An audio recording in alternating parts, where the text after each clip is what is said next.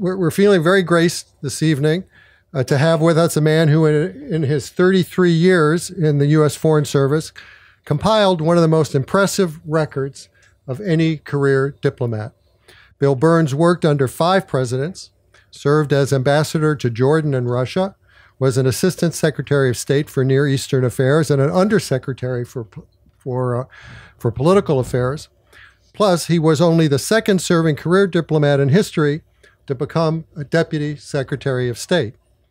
Not bad for an Army brat who was born at Fort Bragg into an itinerant military family that bounced from post to post with a dozen moves and 3 high schools by the time Bill was 17.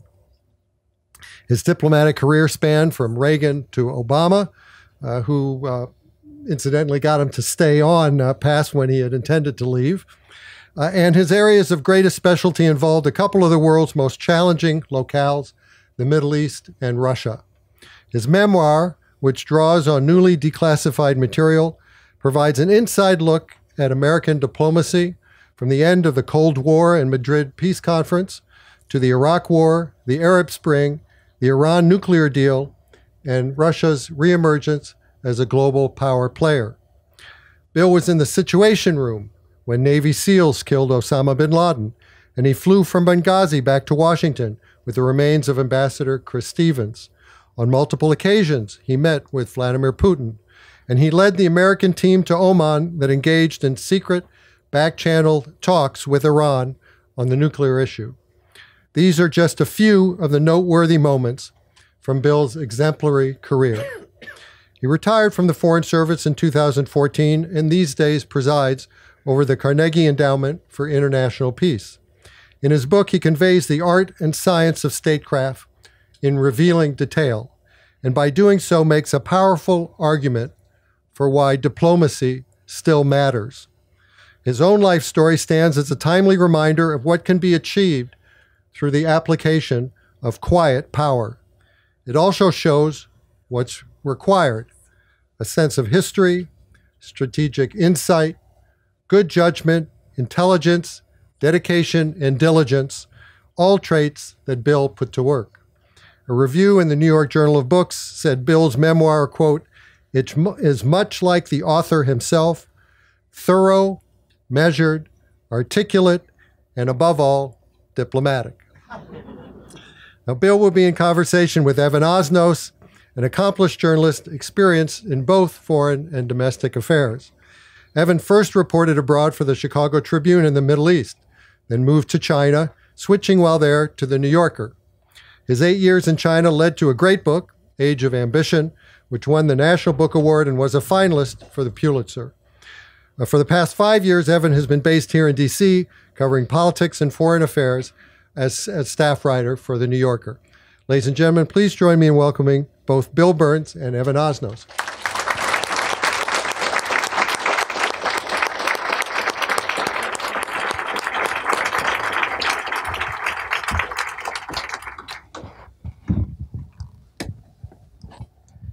Well, when they ask you to interview Bill Burns about diplomacy, it's like interviewing Elvis about the guitar. And as some of you know, I think a lot of you know, Bill has, as you see tonight, a fan club in the world of foreign affairs. And he has a fan club not only for the reasons that Brad described, his pattern of achievement, the depth and range of his experience, but also for the decency with which he has conducted it. And I think the measure of that is a number of people who are here tonight who have worked with him, some people who have covered him, some people we may have worked for, but we are grateful for your presence here tonight.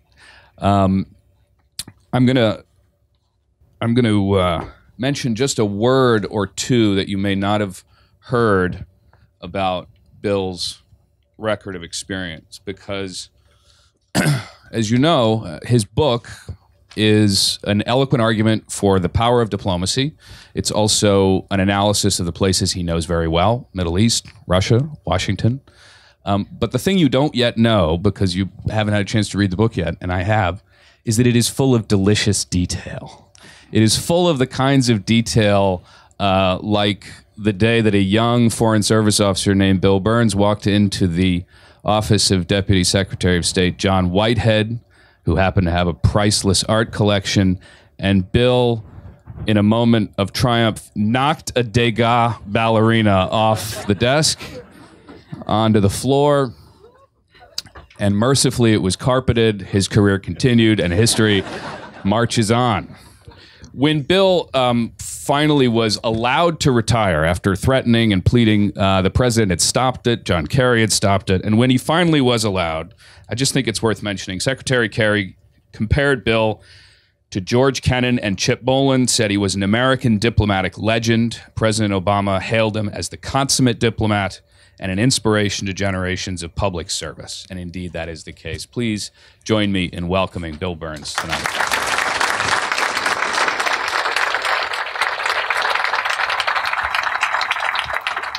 But we're going to get to the topics of the day, the regions, troubles here and abroad. But before we do, one of the things that is most interesting about this book is that you describe the mechanics and the power of diplomacy, how it actually works. You have at one point a line where you say, "It is by nature an unheroic, quiet endeavor, less swaggering than unrelenting." Can you give us a story or two about what you mean? Sure, I'd be glad to. And Evan, it's great to be with you. And Brad and Lissa, thanks so much for doing this at Politics and Prose. And thanks to all of you for coming. I set the opening scene of the book quite deliberately in the George H.W. Bush administration when I worked for Secretary of State James Baker. And it's a scene that's at the Madrid Peace Conference in the fall of 1991. And as some of you may remember, this was the conference which for the first time brought the Israelis, Palestinians, the Arab states together in the same room around the same negotiating framework. And I mention that because it was the moment when I really did see American power and diplomacy at their peak. But it also helped underscore for me the difference between swagger and, you know, the kind of triumphalist rhetoric and chest beating that you associate with that, which tends to work better in domestic politics than it does in foreign policy. And what Bush and Baker embodied, at least in my experience, which was the head down, unrelenting, hard-nosed, mostly private approach to advancing America's interests in the world. You know, their diplomacy was not about spiking the football on top of the Berlin Wall at the end of the Cold War.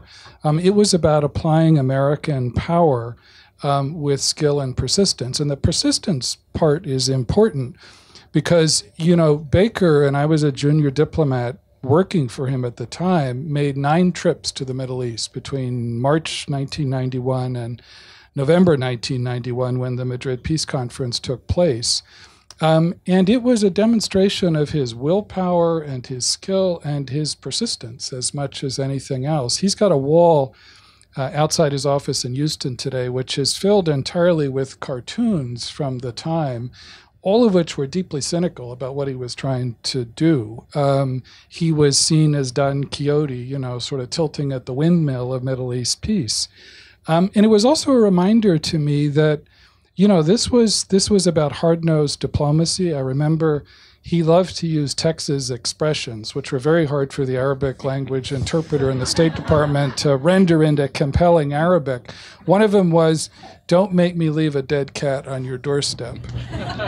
And eventually people came to understand what he meant by that, but nobody wanted to test Jim Baker to lay public blame at their doorstep for making this impossible. And you remember, he was dealing with some pretty tough customers. You know, Hafez al-Assad, the bloody dictator in Syria, the father of the current bloody dictator in Syria, Bashar al-Assad. Yitzhak Shamir, the Israeli prime minister, a very stubborn and determined individual, and the always slippery Yasser Arafat. But somehow Baker corralled them. You know, it wasn't because of their enthusiasm for making peace with one another. It's because he cut off quite methodically all of their diplomatic avenues of escape. And he really was, you know, I mean, it was physically challenging too. This is the last part of the story, but remember one of his meetings with Hafez al-Assad in Damascus went on literally for 9 consecutive hours. And Baker always referred to it as bladder diplomacy because Assad, I was convinced, had a kind of surgically empowered bladder. He would sit there for hours and drink endless cups of Arabic tea, which, as many of you know, is the custom. And Baker was determined to keep up with him. So he would drink every cup of tea that got handed to him, and he didn't budge either for 9 hours. Our ambassador at the time, wonderful diplomat, cracked about 4 hours into the meeting and went rushing out of the room inventing an excuse about an urgent phone call. I mean, his business was urgent, but it wasn't a phone call. So I say all that simply because I think, what Baker and Bush were about was the essence of serious head-down diplomacy. I never once, despite all the diplomatic touchdowns I saw them score, because it wasn't just about the Middle East, it was the reunification of Germany, the peaceful management of the end of the Cold War. They never once danced in the end zone. And you remember the story that the famous coach of the Green Bay Packers football team once told, where one of his young halfbacks scored his first touchdown and got so excited, did a little dance in the end zone, and Vince Lombardi called him over and said, "Son, next time act like you've been there before." Baker always acted like he'd been there before, and I think it's a lesson in that kind of quiet head-down diplomacy. I'm guessing that the ambassador who left early ended up posted to some exciting new opportunity in Thessaloniki or something like that. No, he did very well, Ed Jaragian, who tells that story with glee to this day. One of the phrases that you referred to comes up a number of times is the idea of tending the garden and the importance of that. What does that mean, and why is it important for the practice of diplomacy? I mean, I think it's important on the international landscape simply because, vacuums create opportunities for adversaries, for lots of countries to fill it with, their own efforts to expand power as well. And so, over the last 7 decades, it's oftentimes fallen to the United States. For much of that period, the singular dominant player in the international system, to help mobilize other countries to deal with that, to try to create institutions and alliances which are going to help regulate, at least to some extent, the competition for power and influence. And, one of the dangers today, I think, as the United States recedes from that set of responsibilities for a whole succession of reasons, some of which have to do with, disconnects between people like me and the card-carrying members of the Washington establishment and lots of American citizens who wonder about our capacity for disciplined leadership in the world. But when we're not playing that role, or we're not working with others to try to ensure that there's some basic rules of the road, the garden tends to expand in ways that work against our interests and our values. The State Department also has its own little patch of garden to tend, which we haven't always done a wonderful job of over the years, but that's a different story. Well, you mentioned, I think when people talk about the predicament that the State Department finds itself in these days, we tend to tell that story beginning on January 20th, 2017. But one of the things that you make clear is that the muscles began to atrophy, as you put it, before that. What happened? Why did the muscles begin to atrophy? I think some of it is sort of natural in retrospect. After the end of the Cold War, the United States really had no rivals in the international system. And so in some ways it was natural for administrations to look for a peace dividend, to, look for ways in which we could do nation building at home, as a succession of presidents have pledged to do. That complacency, I think, bore a kind of reluctance to resource diplomacy, to, sustain budgets. From 1985 until 2000, the foreign affairs budget of the United States, the budget for the State Department and development assistance, was cut by almost 50% gradually over that period. In the last part of the 1990s, largely because of congressional budget pressures, for about 3 or 4 years, we took in no new diplomats, no new foreign service officers. And then, of course, came 9/11, that deep shock to our system. And after that, a further emphasis on the military, on the intelligence community, and I think relatively less emphasis on diplomacy. So I cite those realities only to highlight the fact that as much concern as I have about the foreign policy and the lack of commitment to diplomacy in this administration. Donald Trump didn't invent, a lot of that drift. He has, however, accelerated it, and in my view, anyway, made it infinitely worse. We're going to talk again about the State Department a little later, but I do want to make sure we get your thoughts on a couple of hot spots. One of the points you make about Russia is interesting. You said that it's a mistake to frame it as who lost Russia because it was not ours to lose and that we underplay the domestic scene. Is there a scenario by which the Russia that we encounter today, the country that is essentially on a collision course with us or with international institutions, can choose another path?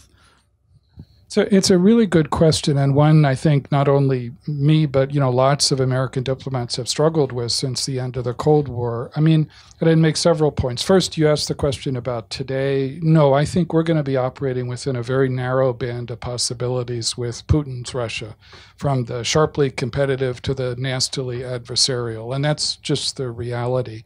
I do think you have to take a step back, though, to understand how that came about. And I've always thought, having served in our embassy in Moscow first in the early 1990s, that you have to understand the kind of curious combination of hope and humiliation and the pure disorder of Boris Yeltsin's Russia in order to understand the smoldering aggressiveness of Vladimir Putin's Russia. Because Putin emerged out of a sense that, along with others in the Russian political elite, that the United States had taken advantage of Russia's moment of historical weakness. Now, that's vastly exaggerated in my view. I worked in administrations, the Clinton administration, for example, in the 90s, which tried hard to accommodate that Russian sense of humiliation, but it wasn't easy. And Russians were never comfortable being the junior partner of the United States. And I remember in that first posting in Russia in the early 1990s, traveling to Chechnya during the first war between Russians and Chechens, the winter of 1994-95. And, to see that was to understand that sense of humiliation, because here was the Red Army that in the Cold War was supposed to be able to get to the English Channel in 48 hours. They really looked more like a street gang than a professional military. Now, albeit a street-to-street gang with nuclear weapons.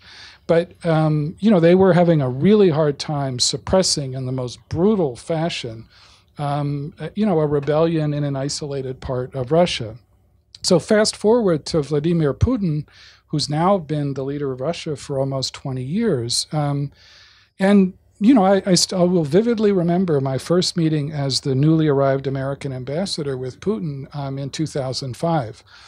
You have this formal ceremony known as presenting your credentials. You bring your letter from the American president to present it to the president of Russia. And of course, you do this in the Kremlin, which, as many of you know, is built on a scale that's meant to intimidate. Whether it's visitors or especially new ambassadors. So you come into the Kremlin, you walk through these enormous halls and long corridors. You finally come to the end of one hall. There are these 2-story bronze doors, and you're kept waiting there just to let this all sink in for you. And then eventually the doors crack open a little bit, and out walks Vladimir Putin, who, despite his bare-chested persona, is not physically that imposing. He's about 5'6", and he has lifts, and so, but he carries himself with a lot of self-assurance, needless to say. And so here I am, the newly intimidated American ambassador. I have my letter to hand to him. Before I could hand him the letter or get a word out of my mouth, President Putin says, "You Americans need to listen more. You can't have everything your own way anymore. We can have effective relations, but not just on your terms." Now, that was vintage Putin in my experience. Unsubtle, big chip on his shoulder, and kind of defiantly charmless. And that was the Vladimir Putin who then, I think, reacted in the only way he knew how to in Ukraine in 2014, which was aggressively. And the Vladimir Putin who tried to take advantage of dysfunction in our own elections in 2016 and sow chaos and succeeded beyond his wildest imagination. I think he was as surprised as President Trump on election night about who won.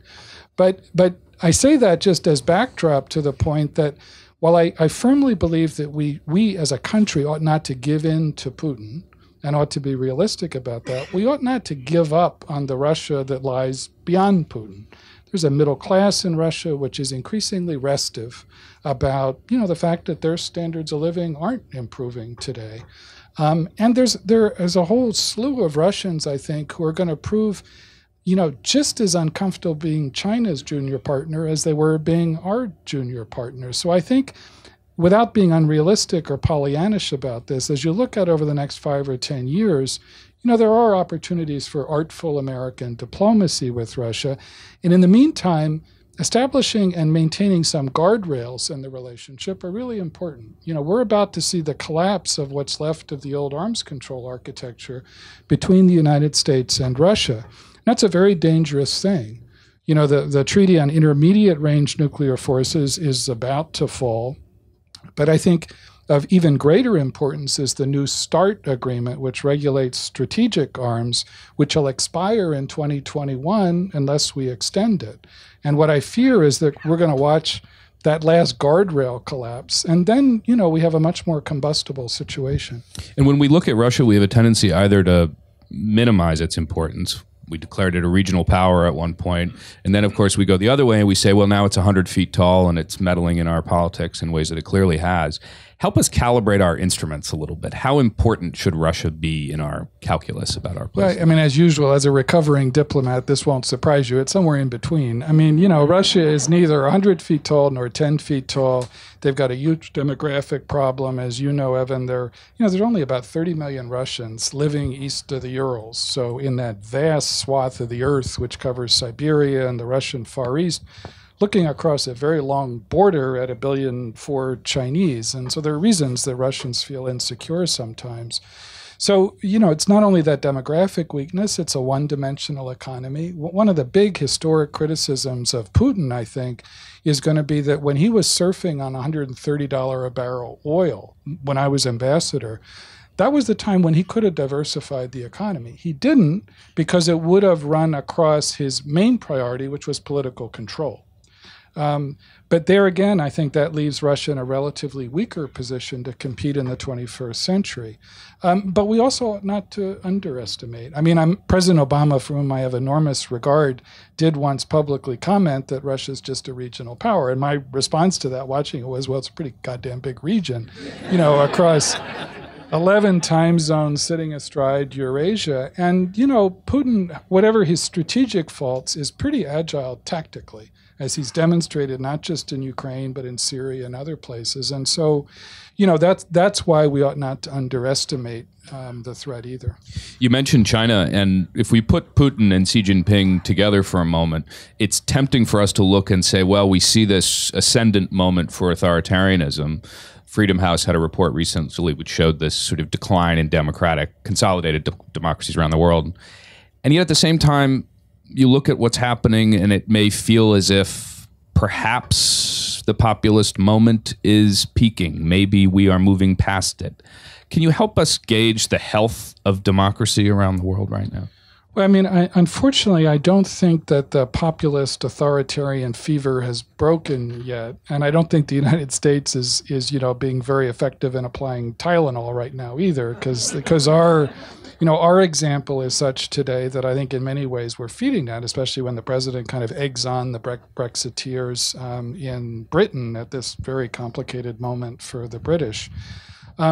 So I do think democracy has clearly been in recession, after a couple of decades after the end of the Cold War, when, it seemed like every current in history was running in the direction of democracy, when we were in the period of globalization euphoria, when American dominance seemed unquestioned. And, obviously those currents have broken. I remember one of the things I mentioned in the book is a memo that I wrote for incoming Secretary of State Warren Christopher at the beginning of 1993. And, there was a kind of triumphalist atmosphere in Washington at the time.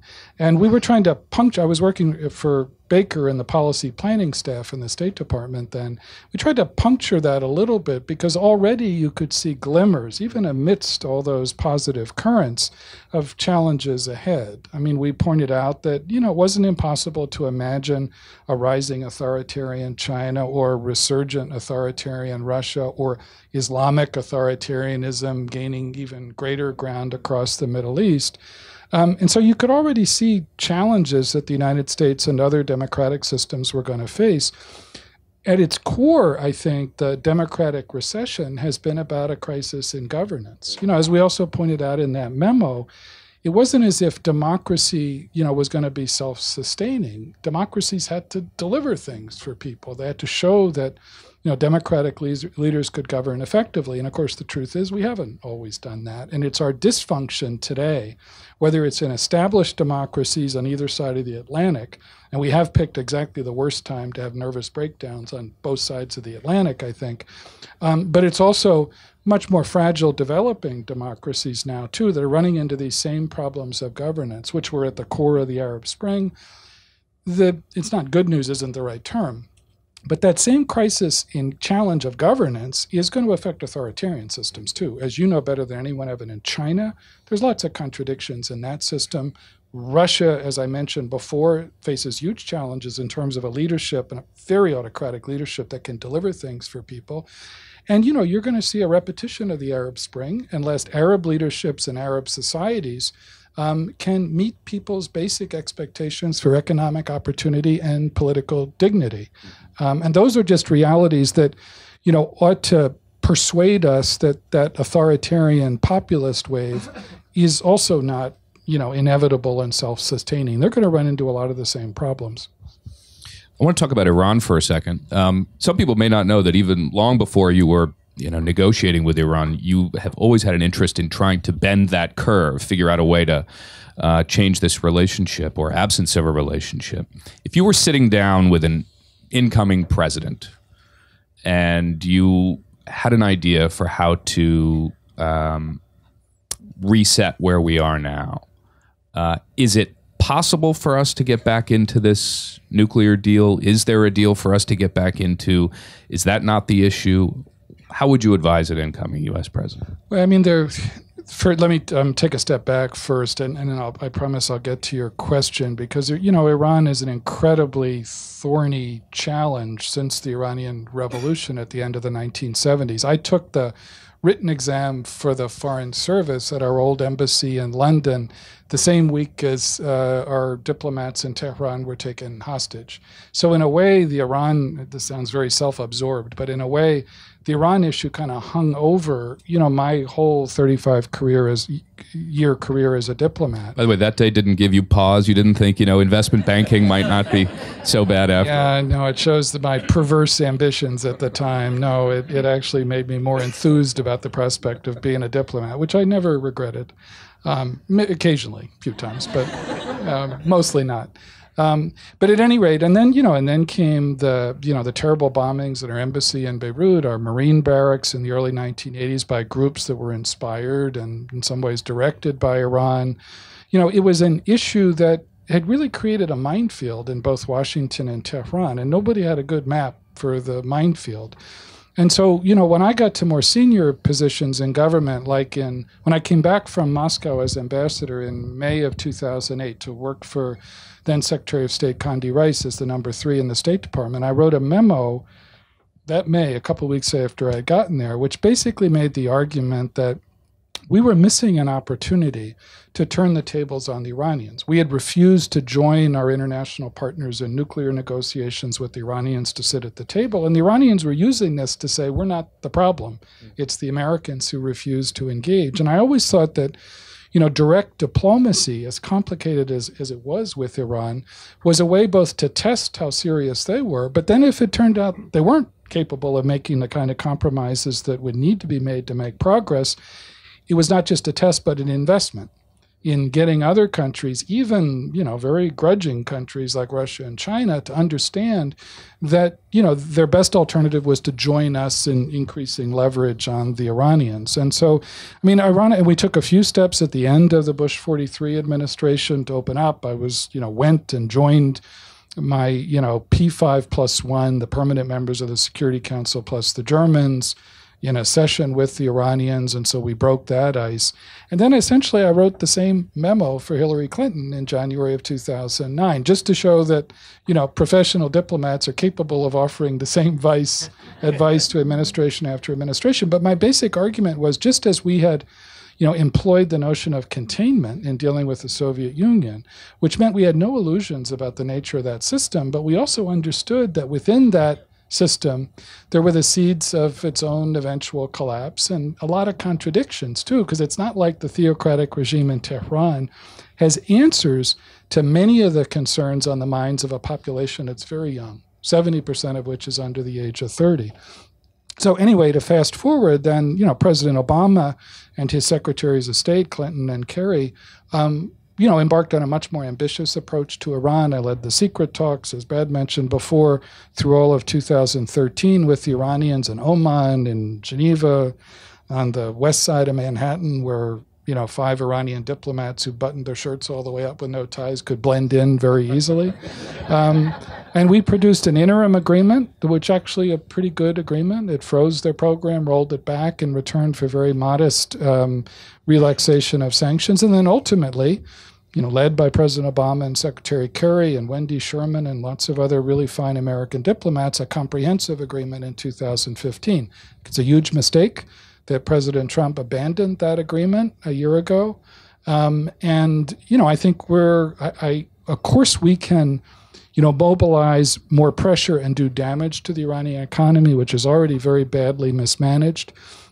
But I don't think that we unilaterally can build enough pressure to cause that regime either to implode or capitulate, which is really what I think this is about. And I think in the process, we can do long-term damage to our own interests. We're aggravating the fissure that already exists between us and our closest European allies, in a sense, doing Putin's work for him. We're also undermining over the long term the utility of sanctions, because sanctions were most effective with Iran when they were international, when we had lots of partners who agreed, however grudgingly, to squeeze the Iranians to set the stage for a serious negotiation. So, very long-winded way of getting to your question, which is, I think a lot depends on whether the nuclear agreement survives the next couple of years. I think the inclination of the Iranian regime is to try to sustain it, but they have very few economic benefits to point to right now. They oversold the nuclear agreement to their own population. And I think there are increasing risks of inadvertent collisions in the Middle East, whether between us and the Iranians or our friends and partners and the Iranians. And that can escalate very quickly. And I don't have enormous confidence in the capacity of the current U.S. administration to manage a fast-moving crisis like that, especially with the departure of Secretary Mattis at the Pentagon and others. So if the deal holds together, it's theoretically possible that a new administration could try to get back into it. But remember, the clock will have moved by then. And so, I think it'll be essential then to try to engage the Iranians seriously on what do you do to address, some of the criticisms that have been raised about different aspects of the agreement. You mentioned the sort of aptitude that the government has right now, and I think a lot of us are curious to understand actually how is the State Department doing and what will it actually take to rebuild. Is this the kind of damage that's been done that takes 2 years to fix, 10 years to fix, a generation to fix because you lost incoming Foreign Service officers? Help us understand how serious that situation is and what we might actually be able to do about it. Well, it's pretty serious in my view. I look at this as an outsider now, but it's an institution that I love, that I invested 35 years. It's the only profession I knew for most of my adult life. It's filled with deeply committed, incredibly talented, patriotic people, and I think it's a genuine shame, and I mean that word sincerely, to see the way in which that kind of public service is disdained today. It comes at a huge cost to American interests, cold-bloodedly, in the world.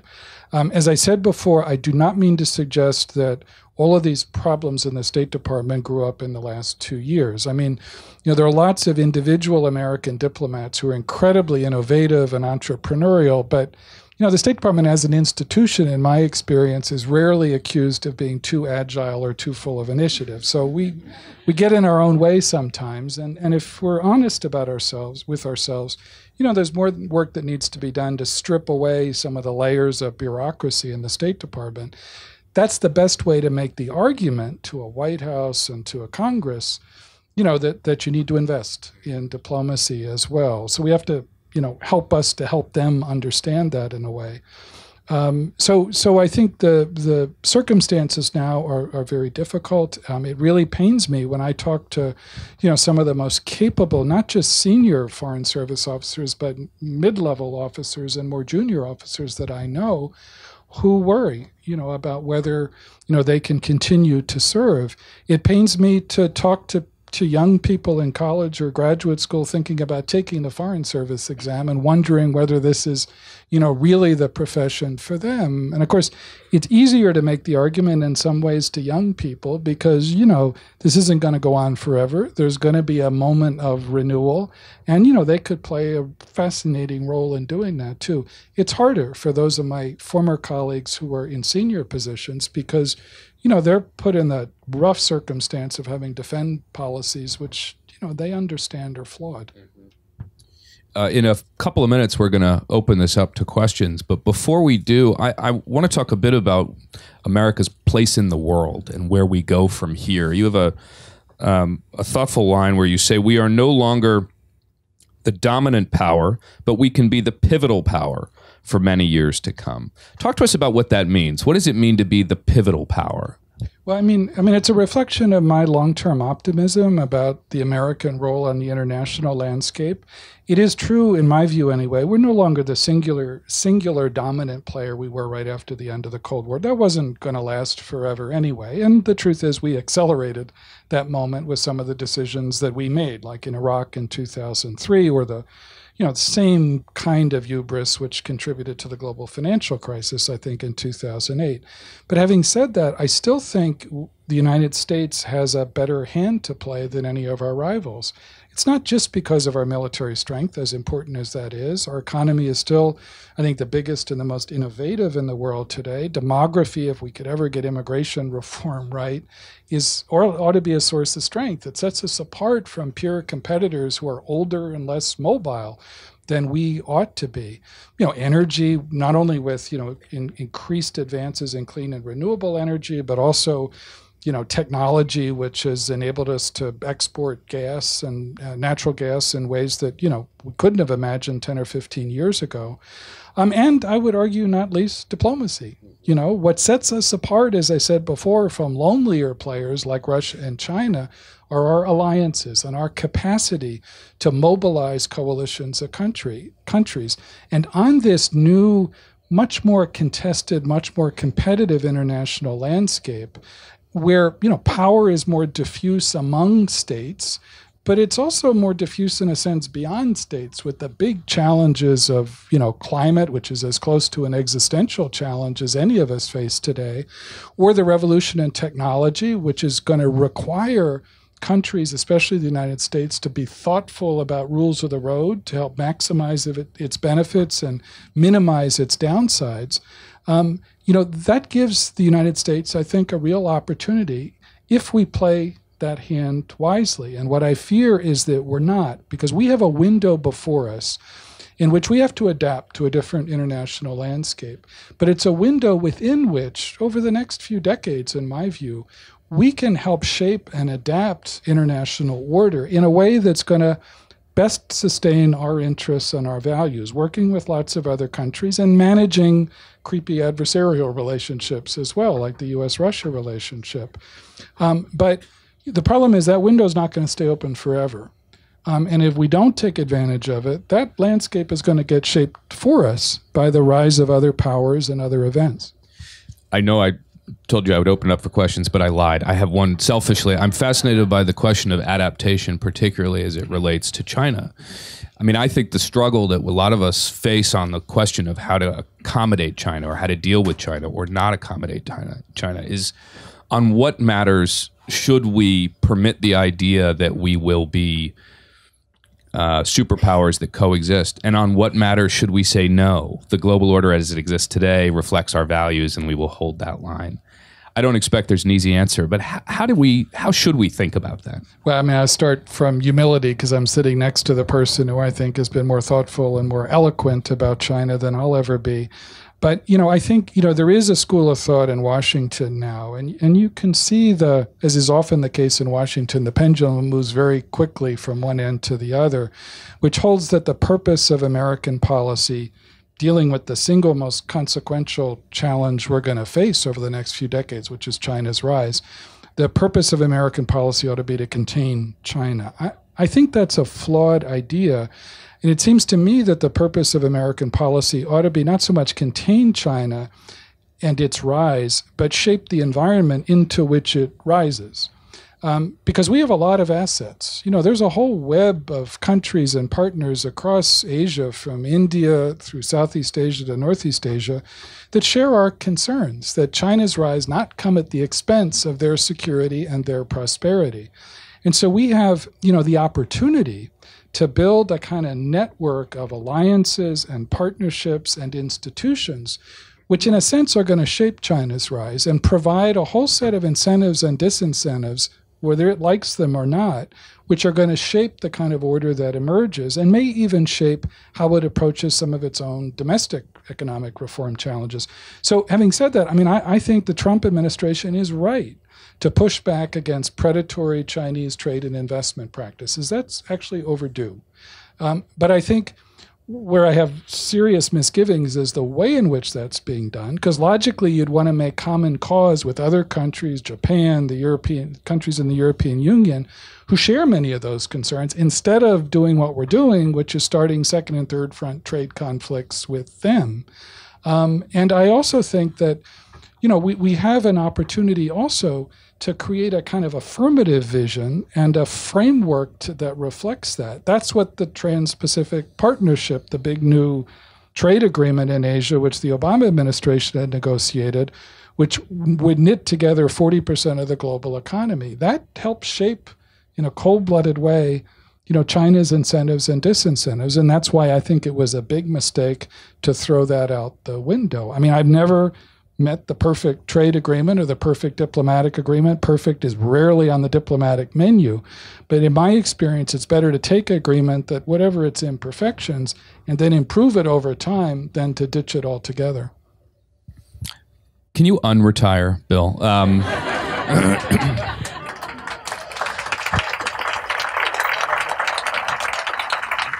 I think we have a microphone over here, and if you'll please go to it rather than ask from your seat, it'll mean that it'll get picked up. And if I can just make the moderator's plea, please ask a question rather than deliver a comment or an op-ed. We would be grateful. Thank you.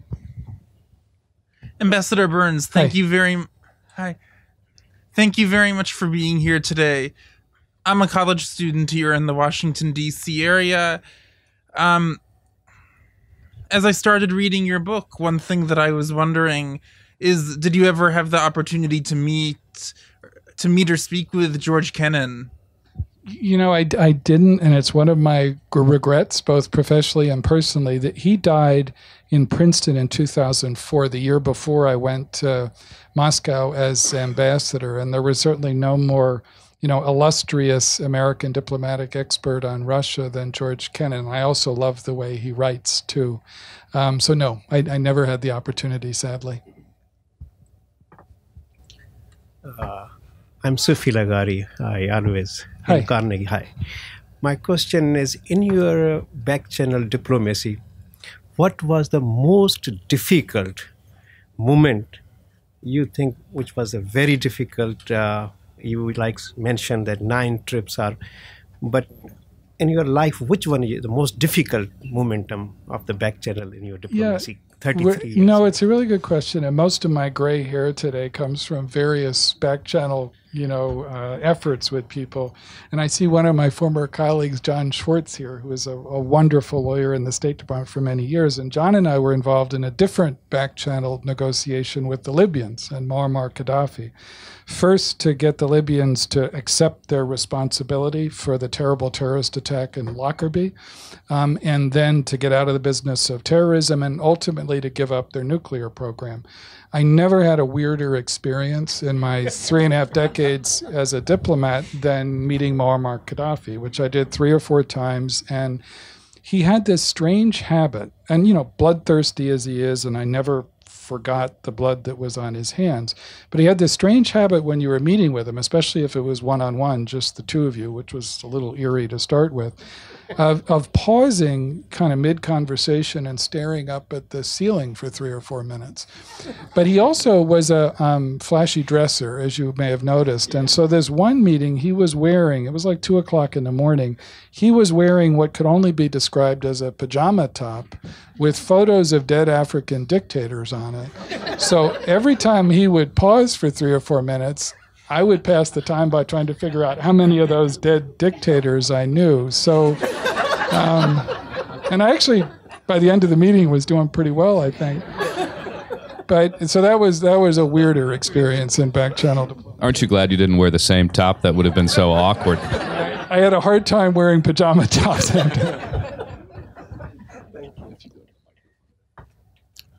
Syria. Yes, ma'am. What should we do now?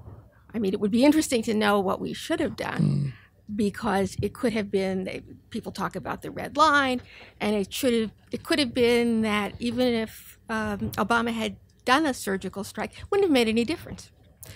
So what should we do now? It's such an awful situation. It is, and it's a really grim landscape, both in terms of the human tragedy for Syrians themselves, but also the spillover effect, because there's always this notion that in the Middle East, the Las Vegas rule applies, that what happens in Vegas stays in Vegas. Well, that's rarely true in the Middle East, and so you had spillover within the Middle East, but then also in Europe, which has destabilized a lot of our European allies as well.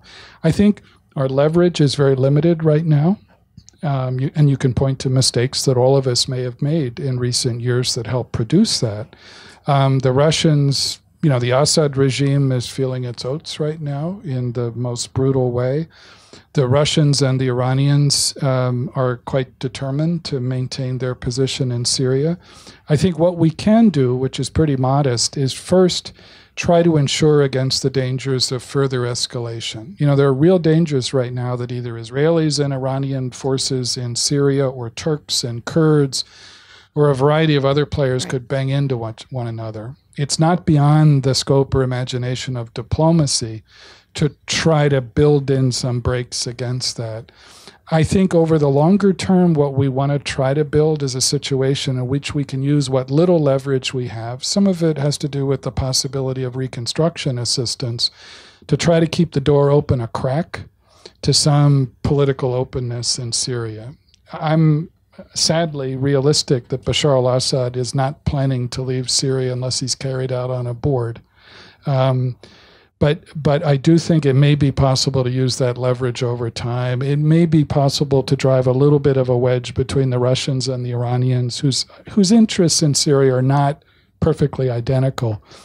But I just think we have to be realistic at this stage. But even those modest goals are worthwhile. And meantime, we have to pay attention to the humanitarian needs of Syrian refugees, of displaced people. And that's why the huge cut proposed by the White House earlier this week in humanitarian assistance is foolish, in my view, in moral terms, but also in practical terms, too. Because if you don't address those kind of concerns, you're just sowing the seeds of insecurity and disorder, sadly, not just in Syria itself, but in lots of neighboring countries who are bearing pretty big burdens now. Thank you. Exciting to be here tonight. Hi. You've given some comments on leaving the Iran agreement. You've made some comments about leaving the short-range nuclear agreement and worry about the long-range agreement and so forth. But in all those cases, it seems like you feel there's still a role for diplomacy, U.S. diplomacy. Wondering about leaving the climate agreement, however.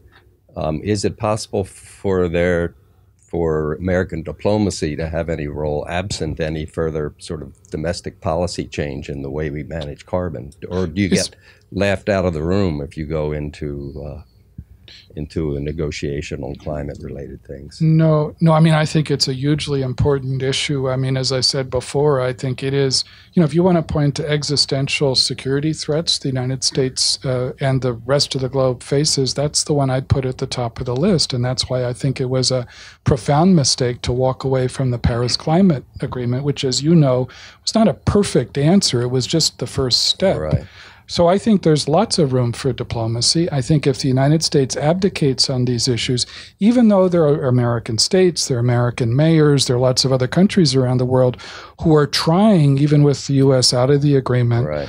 to address those concerns. I think if you don't have an American administration that's prepared to support energetic diplomacy to push in those directions, we're operating with more than one hand behind our back, and we're encouraging other countries for whom a lot of these trade-offs and choices are difficult to abdicate themselves. And, we're all going to be the poorer and the more insecure for that. So the short answer is, yeah, I think there's lots of space for diplomacy. I'm just not optimistic that in the next year or two, you're going to see any political willpower behind that. Right. Thanks.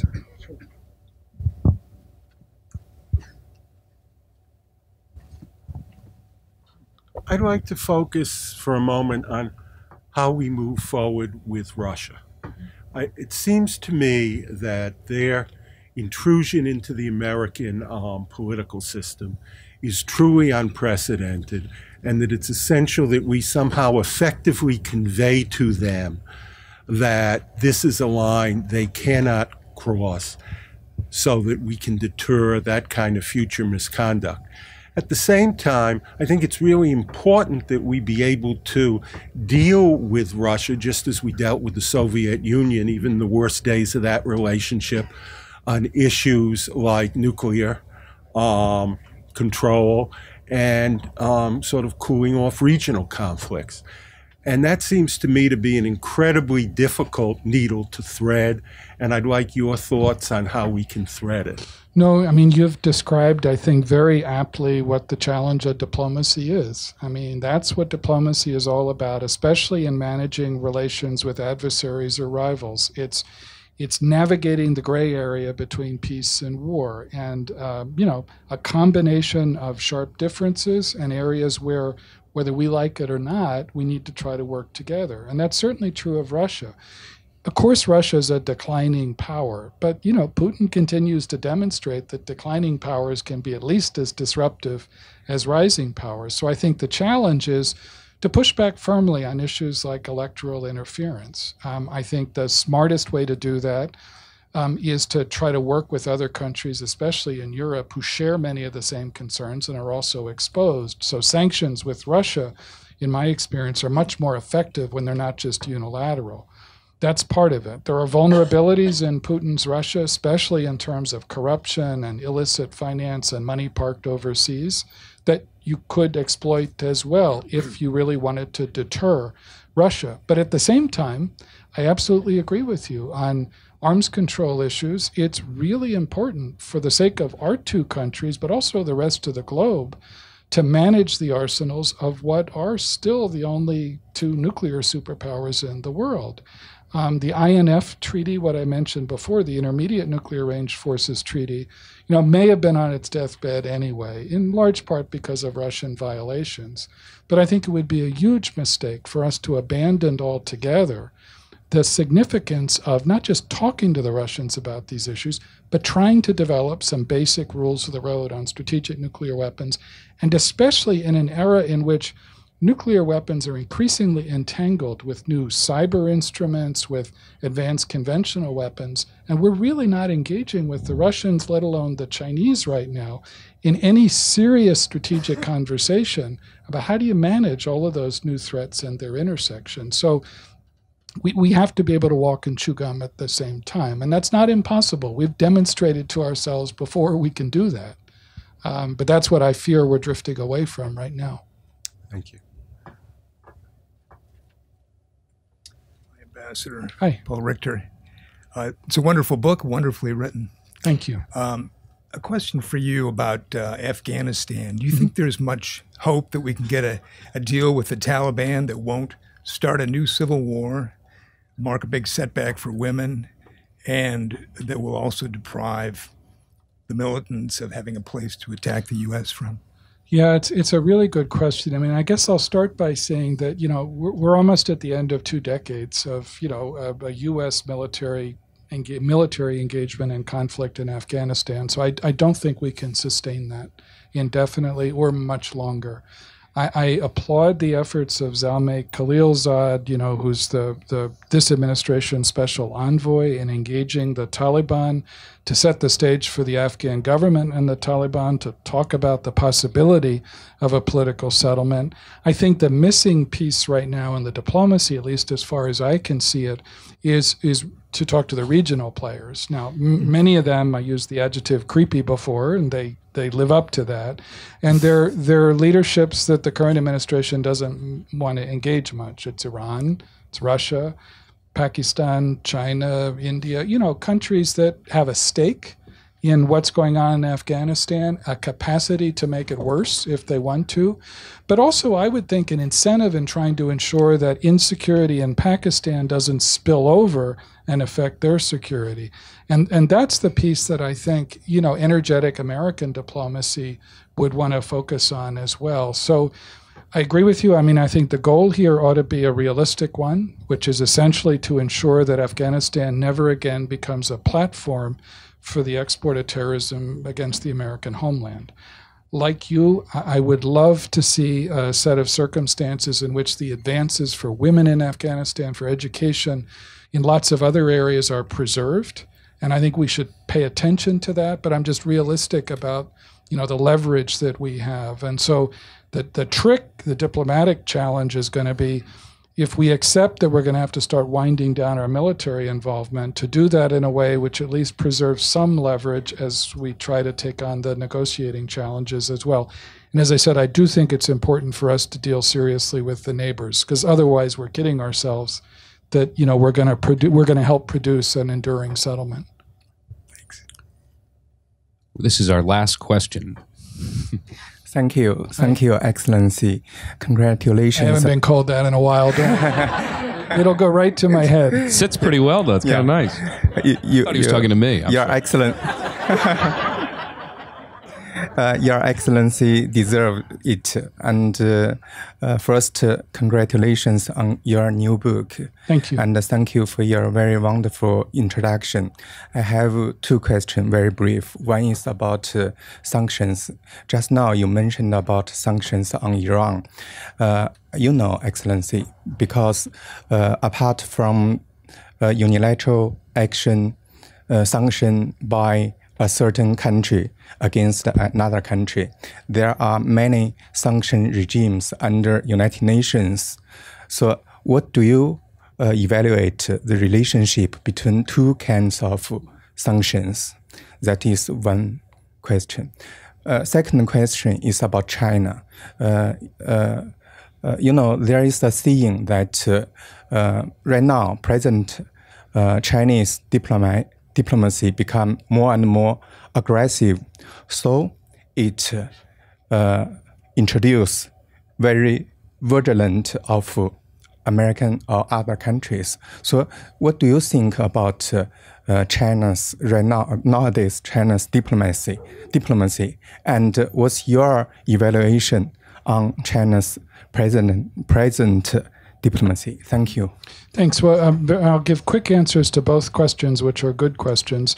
The first on sanctions, I think in my experience, sanctions are far more effective when they're international than when they're purely national or unilateral. The reason sanctions against Iran, especially in the first Obama term, were effective in producing a serious Iranian player at the negotiating table was because they were a combination of a basis in Security Council and UN sanctions, and on top of that, additional U.S. sanctions and European Union sanctions, which our international partners didn't love but were willing to go along with.